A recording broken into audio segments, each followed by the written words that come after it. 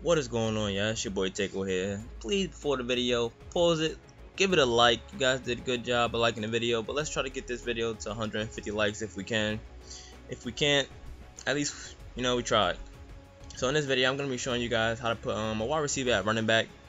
I am using this out of the Denver offensive playbook. I'm not sure if you can do this out of any other playbook, but in this playbook, you just want to come out of the 5 wide formation and pick the package. It's called right T. I think that's what it's called.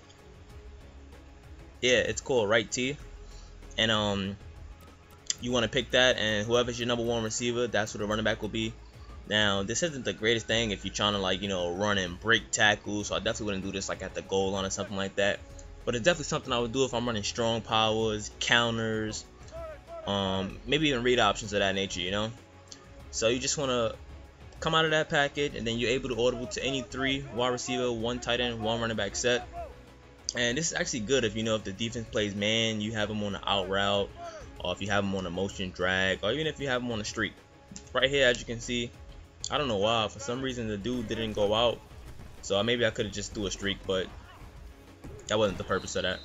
So now I'm going to show you guys when you start running like strong power and stuff, and if you break a long run, it is possible to score, whether I break a long run or have them on a screen pass.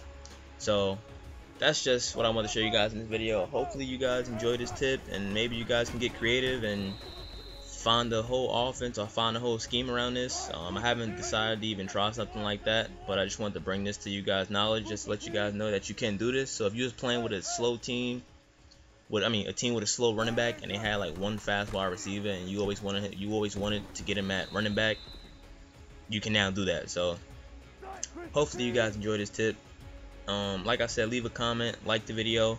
Also, if you guys haven't purchased my defensive ebook, I highly suggest you do. I have nothing but great reviews. I can definitely screenshot a lot of emails of people saying great defense, and it's just amazing the support I'm getting. Also have an offensive guide out of the Philly playbook. If you guys are struggling on offense, definitely pick up that guide if you want to. The guide is only about like $12 right now. So it's your boy Takeaway out. Peace.